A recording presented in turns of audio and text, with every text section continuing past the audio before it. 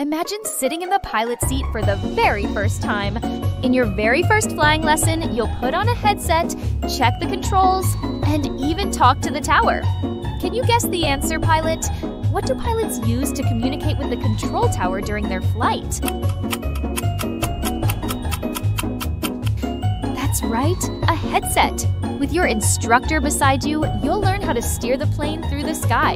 You don't have to fly high or fast to feel the thrill. Just knowing you are in charge of an airplane is amazing. Time for a quick quiz, pilot.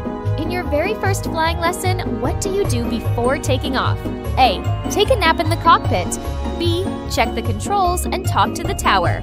C. Jump out with a parachute. Got your answer? If you said B, you're right. Every pilot starts with one flight. Will yours be next? Awesome job, adventurer! But this is just one stop on our journey. If you want to keep exploring, playing games, and earning badges, head over to educolorpress.com. There's a whole world of colorful learning waiting for you. Adventure never stops, explorers! Like, subscribe, and ring that bell so you can join us wherever we go next. Until next time, be colorful, be curious, be you!